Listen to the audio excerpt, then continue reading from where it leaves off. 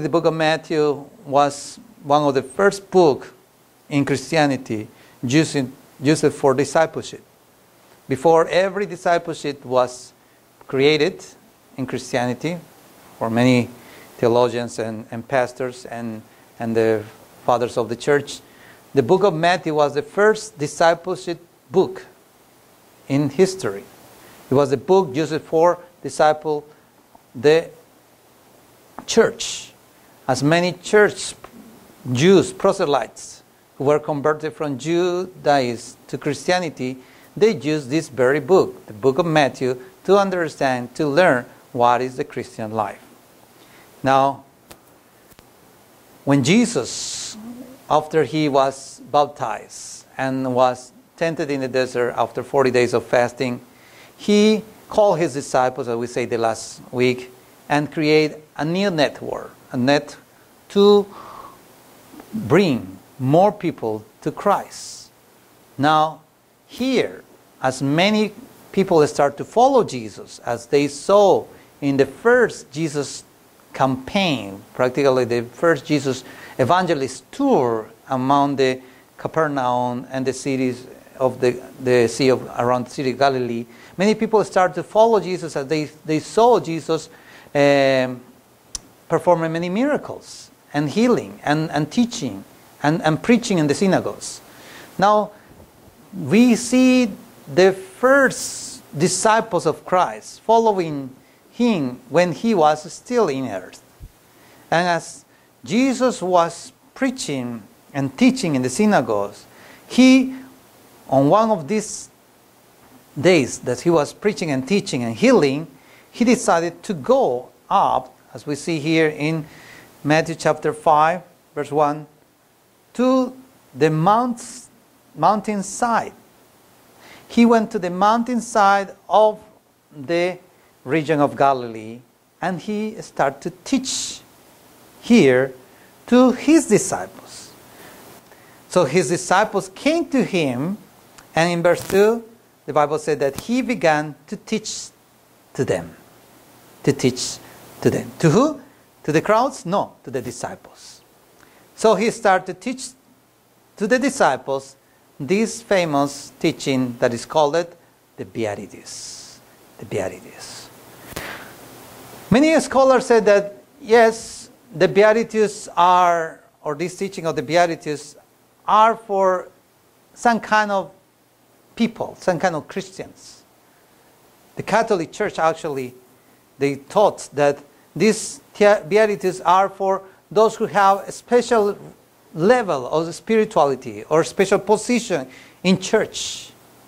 Not just for simple clergy, not just for simple church members or church goers. This sermon, it was only for those who have some kind of level of discipleship, not for the crowd.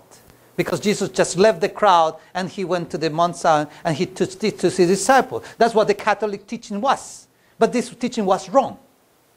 Because Jesus was not teaching only to his disciples, but he was teaching, as the evangelist Matthew was recording here, for all who will follow Jesus through the sharing of the disciples. So this message was not only for the disciples, or for those who are in church, in some kind of level of Christianity or spirituality, but it was for all who called themselves Christians, who called themselves followers of Christ.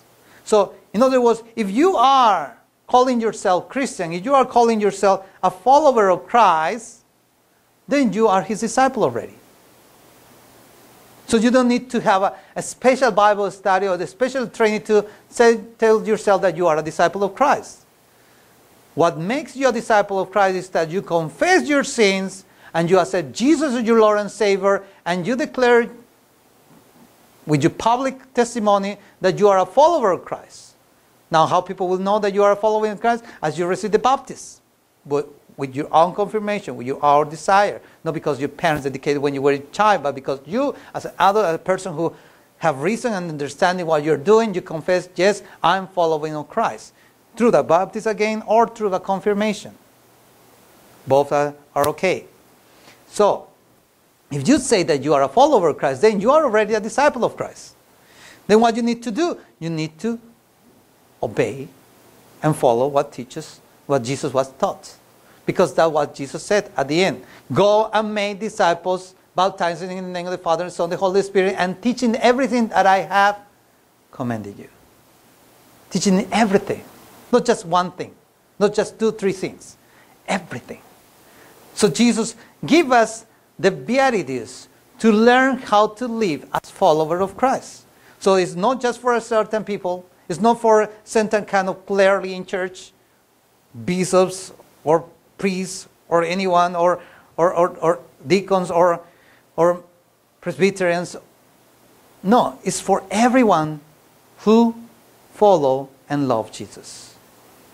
Some other scholars, they say that these Beatitudes are also a teaching for not this generation, but for the millennium, when Jesus come again and rule the world for thousands of years.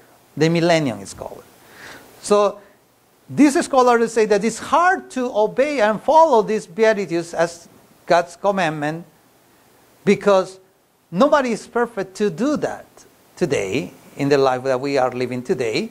But this is for the time when Jesus will be with us, ruling the church again in the millennium. In some part, these scholars are right to say that Jesus will come to us and lead us and teach us again and rule us in the millennium. But these teachings are not postponing until the millennium.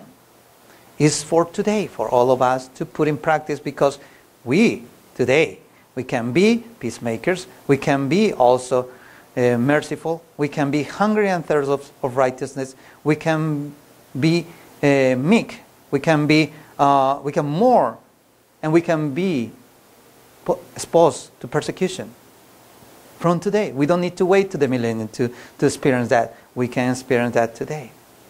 So these teachings are not for special Christians. These teachings are not for the millennium. These teachings are for today and for everyone who comes to church, who follow Jesus and call Jesus God, Savior, and Lord. Now, as I entitled this sermon today, the sermon for happy people. Because this sermon is not just for anyone who follow Christ, but for anyone who wants to follow Christ happily. Because if you follow Christ sadly, with sorrow, regretting for becoming a Christian, then you're following Christ by force. You're following Christ because of your performance, or because you are following a tradition. You are not following Christ happily. You are not happy to be Christian. You are not happy to follow Christ. So this sermon is not for you. But if you really follow Christ, and you happily follow Christ, knowing what makes you happy, then this sermon is for you. This teaching is for you. This word is for you. Are you happy to be a Christian? Or are you regretting for being a Christian? Are you sad to be a follower of Jesus? Or are you sad that people call you Christian or identify you to be a Christian? Are you proud to be a Christian? Are you happy that you are living a Christian life and Lord is your King? The Lord is your God. Everybody in this world, they are looking for 2 things. Everybody in this world, they are looking for things that are meaningful in their life. These 2 things for everybody, Christians or no Christians, are to have love and to be happy. In other words, everyone in this world, Christians or no Christians, are pursuing for love and are pursuing for happiness. If someone said that you don't want love and you don't want to be happy, you are not from this world. You are an alien. You are an ET. Your head is big. Your body is small. You are not from this world. Because everybody in this world, they pursue love. They want love and they pursue happiness. They want to be happy. Do you want to be happy? Do you want to be loved? Then you can have all these two things in Christ. So, in order to be happy in this world, we have to do what God commands. If we do what God commands, then we are assured happiness. Blessed assurance, Jesus is mine. If you have Jesus with you, you have a happy life. If you have the assurance that Jesus is with you, then you have happiness guaranteed in your life. And you have Jesus in you because God's love is in you. So if you have love, the love of God, then you are happy. Then you are blessed. Then you can do everything that God's words command.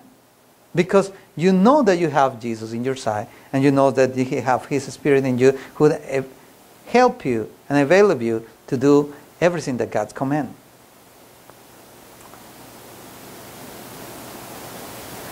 Today, we have seen that this war is squeezing many Christians, and they also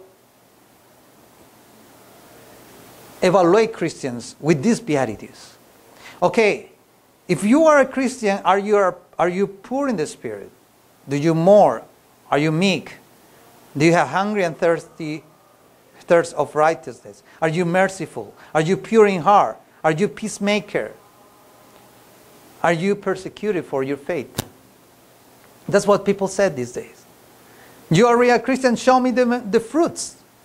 As the Apostle Paul said, the fruit of the Spirit are 9. They are not 9 because we have first love, then peace, then joy, as we are getting together, one fruit by another. But all the fruits are one. Actually, the word fruit is not in plural, but it's in singular in the Greek Bible. The same way, these Beatitudes is not just independent of each other. If you are a Christian, then you are poor in the spirit. You are also merciful. You are a peacemaker. Your heart is pure. Just because you are a Christian. So the Beatitudes are not separated, but they are as a combo, complementing each other. We need to bear the fruit of the Beatitude as we have, as we say at the beginning of the year, the virtues of the kingdom of God. Speaking truth all the time, be faithful, be servanthood. All these things are not separating from our Christian life. They are part of our Christian life. The first Beatitude shows us that what God is looking for is someone who is poor, not materially, but poor in the spirit. In other words, someone who is in need all the time, who is recognizing that have lacks in life. Now, it's interesting that even Jesus, the same Jesus who preached this beatitude, said to the church of Laodicea these very words in Revelation chapter 3, verse 16 and 17, as we see here. So because you are lukewarm, neither hot nor cold, I am about to speak to you out of my mouth. You say, I am rich. I have acquired wealth and do not need a thing, but you don't realize that you are rich, pitiful, poor, blind, and naked. Now, the church of Laodicea was a church that they think that they have everything. They don't need anything. But they were not the church that God was looking for, or they was not the church that was giving a good testimony for the world. They think that they have everything, the good teaching, traditions, preachers, pastors, and good members, that they don't need even God. They don't need even the Holy Spirit. And it was the Holy Spirit who's speaking to this church that was rich, that was full of everything, that need not nothing. The Holy Spirit was saying, you are wretched, pitiful, poor, blind, and naked. Why? Why the Holy Spirit was saying this? Why Jesus, in the spirit of the prophecy, was saying to the church of Laodicea, that is representing many churches today in this world, that we are lacking of everything, even though we think that we have everything that we need to continue God's ministry. These Beatitudes are no other things that the attitudes that God wants to see in us. It's not about commandments. It's about attitudes, the Christian attitudes. It's not about ethics too. It's about being a Christian. In order to understand the Beatitudes, you need the cross of Jesus in the middle. If you put the cross of Jesus in the middle, then you can understand that these Beatitudes are simply the attitudes to be. Do you catch what I'm picture here? You just need to put this T, because attitude is spelling with two T's. A-T-T-I, T-U-D-E-S. But beatitude is just with one T. So if you want to understand that beatitude is the attitude of the heart, then you need the cross of Jesus in your heart. You need the cross of Jesus and say, God, I'm a sinner. And the only way that I can be happy is because of what you have done in my life, and what you are doing in my life, and what you're going to do in my life, that will make me happy. Many people these days, they don't know what they are doing, but they are looking for happiness. They are looking for love. In this time of Jesus, people also, they were looking for happiness. He had audience that were listening to this Sermon on the Mountain. Now, once again, Jesus was not talking to the disciple, because the Sermon on the Mountain comes from Matthew chapter 5 to Matthew chapter 7. So after he teached the Beatitudes to the disciples, then Jesus continued teaching to the rest of the crowd. So the crowd also listened to him. I don't know how that's happened. It takes like hours or days, we don't know. Maybe the scholars are discussing that the Sermon on the Mountain is just not just one sermon, but they are a collection of many sermons. It's not just one day, but there were several days. And people start to listen to this teaching of Jesus. But one way or another, people were there listening to Jesus. And these Beatitudes or this teaching, they were spreading around the churches, around Capernaum and Galilee. So in this time, after 400 years of silence, after the last prophet in the Old Testament, Malachi, then in the New Testament, God started to speak to us through His Son, Jesus. After 4 years of silence, God speaks again to people. So during these 400 years, there were some kind of people who you didn't find them in the Old Testament. There were the Zealots, the Sadducees, and the Pharisees. These people were known in the Old Testament. But during these 400 years of silence, they appear in history. So when Jesus was preaching the Beatitudes, the Sermon on the Mountain, there were Zealots, there were Sadducees, and there were Pharisees. These three groups, they were looking for happiness too. They were looking for love too. But in this way, as today, we still have the Zealots, Sadducees, and Pharisees. In the time of Jesus, the Zealots, they thought that happiness comes from going against. The Zealots, they thought that happiness comes from going against. Against what? Against power. Against government. Against everything that have authority. So they tried to take that power, to take down the government. And they think that if they get that power, if they have that authority, if they have the governing in their hands, then they can be happy. And we have still in this world this kind of people like zealots, who wants to take power, who wants to take authority. And he say, if I have power, if I have authority, then I'm going to be happy because I have control of other people's life. The other side, the Sadducees, they believe that happiness comes from going ahead. The Zealots, they think that happiness comes from going against. The Sadducees, they think that happiness comes from going ahead. They just do whatever they want. They just go ahead. They didn't believe in the life everlasting. They didn't believe in the resurrection of the dead. They just believe that this life is all that they have. And if they die, that is over. So they don't believe in consequences, and they don't believe also in rewards. That's where the Sadducees. And they say, okay, we just go ahead. If we just go ahead doing what we want, then we're going to be happy. And we have in this world many people, they are thinking the same way. We just go ahead. This world is everything that we have, so there's no heaven, there's no air, there's no hell. And what we do today is all that we want to do. And if we do what we will, then we're going to be happy.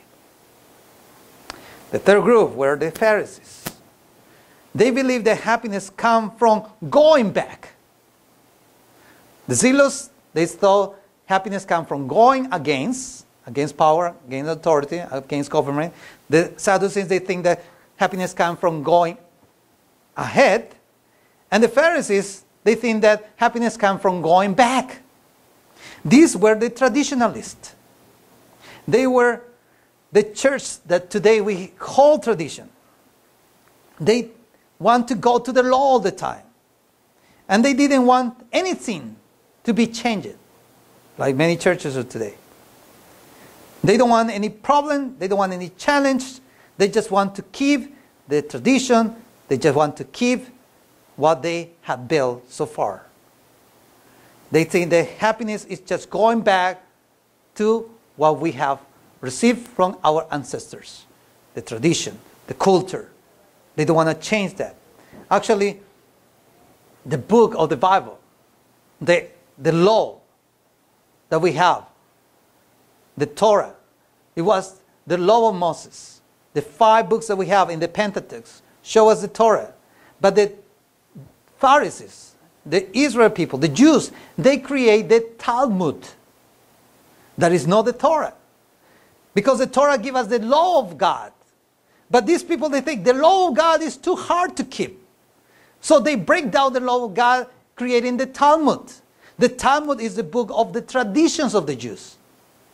So when they were teaching the traditions of the Jews, they breaking down the law of God into the perspective that they understand the law of God.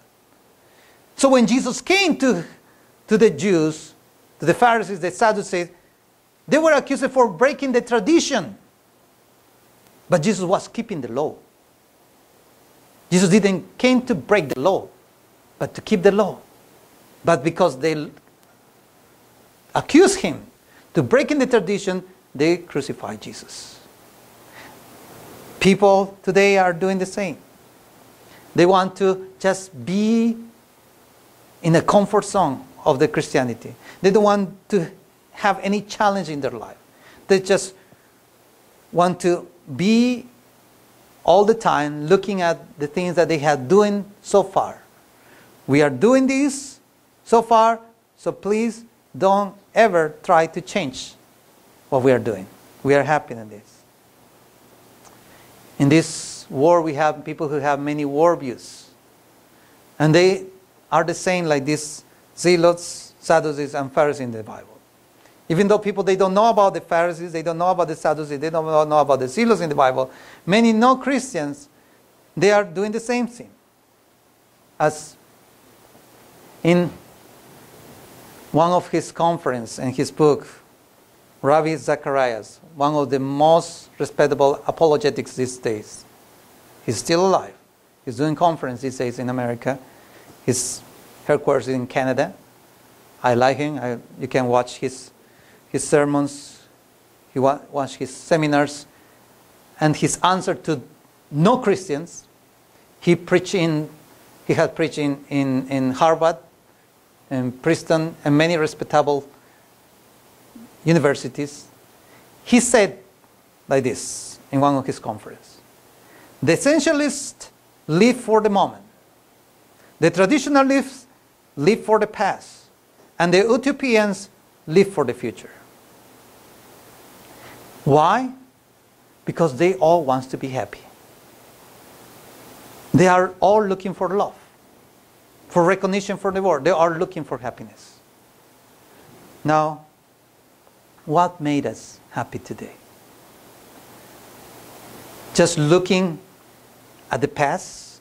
Just going to the past? Or I was happy when I was not Christian. I'm sad I'm Christian now. I was happy when I could do everything that I wanted. Smoke, drink, telling lies, fighting with people without regrets. Watching even pornography without regrets. But now because I'm Christian, I cannot be happy because I cannot stop to do these things that I'm forbidding in the Bible. So I regret to be a Christian. I'm not happy to be a Christian. You want to go back. You think that happiness is just to go back to your sinfulness. Or you are thinking that happiness is just to go ahead. Okay, I don't care. I have a free will to do whatever I want, and I'm already saved by grace, and I can do whatever I want. I can go to church today, or I don't go to church today. I'm free to do my will. And I don't care what the pastor says. I don't care what anybody says. I have my Bible, I have God, and I'm doing whatever I want because this is the life I have today. Just going ahead. Or you are going against any authority. I don't like this church. I don't like this elder. I don't like this pastor. I don't like this preaching. And you want to be your own teacher. You want to create your own church, your own Bible study, your own group. And many people are doing that. And that's why we have many heresies today. Because they go against the authority of the church. Jesus said, blessed are those who are poor in the spirit. And how you are poor in the spirit, looking for the kingdom of God. Why? Because if you are looking for the kingdom of God, you can have the happiness, you can have the love, you can have the peace that you are looking for. But this kingdom is not far from us. You don't have to wait until the millennium. It's right here. Jesus said, the time has come, the kingdom of God is near, repent and believe the good news. It's right here. It's at the hand. Why? Because if you have Jesus in your heart, you have the Holy Spirit in you, you have the kingdom of God within you. You just need to fight it inside of you, not outside of you. If you are just trying to be a Christian, you are just doing a performance. But if you are a Christian, then you can be poor in the spirit. You can be merciful. You can have peace in your life. You can also experience persecution. We're going to talk about the future weeks about this. But in this week, let's look for God. Let's be thirsty and hungry for more of Him. Let's find God in the Bible, as Deacon Lee just prayed this morning. Meditating in God's Word and praying every day. That's basic. Let's go back to the basics. Let's go back to the church. And let's bring more people back to church so they can receive the Spirit of God and they can be blessed and happy in Jesus' name. Let's pray.